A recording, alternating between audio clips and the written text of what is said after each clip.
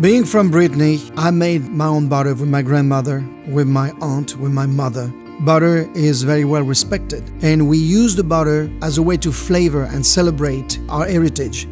So when you are cooking a lobster tail, for example, and you have that beautiful European butter, it just brings that beautiful richness and balance into the roasting of a lobster tail. So the way I do it is I cover it with butter as well as some spices and aromatic ingredients.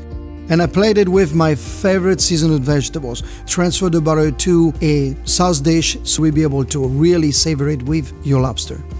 There is no better way to eat lobster.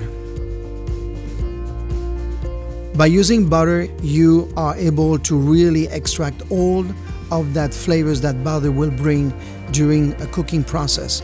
It can be braising, roasting, basting, or even making my grandmother's caramelized apple cake prepared with a caramel sea salt butter.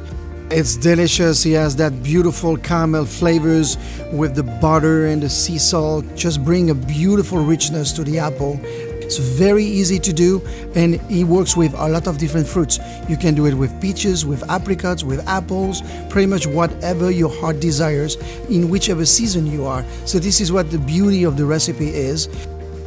So butter for me is essential to great cooking, and I will always use European butter, the greatest butter in the world, in my cuisine.